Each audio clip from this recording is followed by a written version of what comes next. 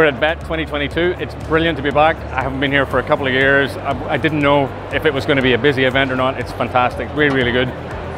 We play an important part, I think, at Bett. Inclusion and creating inclusive classrooms and making content that's accessible for kids in special education is really important, and that's really what we're about. So we're here to do that, spread our message, meet our customers, meet our partners. It's been brilliant to be here. We've seen, colleagues from around the world, colleagues from our Copenhagen office, and people from Australia who we haven't seen for a few years. Really great to see our good friends from the Leo Academy Trust and their pupils here today, sharing how they've been experiencing our software in the classroom. Just so good to see our customers and our partners, and just to be back at Bett. Bett is a brilliant event.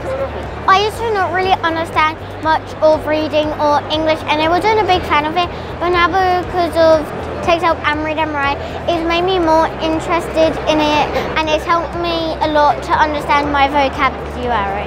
This has been a real learning for me because there's a big word called neurodiversity, and what it actually means is people just learn in very different ways. Some people love reading text, some people love sounds, some people love pictures, and actually if you're a teacher in a classroom, catering to all those individual needs is nigh impossible because you're one and there's 30 children. So the fact that technology can assist the teacher and deliver those personalised learning methodologies for the children is pretty amazing.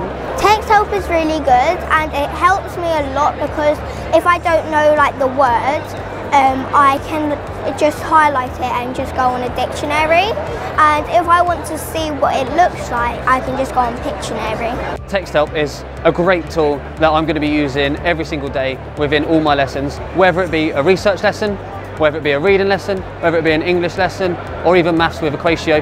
I will be using it all the time, and I think it's brought so much adaptable learning and adaptable teaching, so I'll be 100% for it. One of our goals at Texthelp is to help as many people as possible.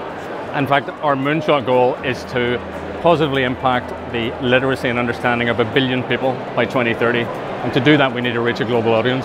And at Bett, we can do that. There are people from all over the world here. And more importantly, they can help us share our vision and share our goals and create a more inclusive classroom, system around the world.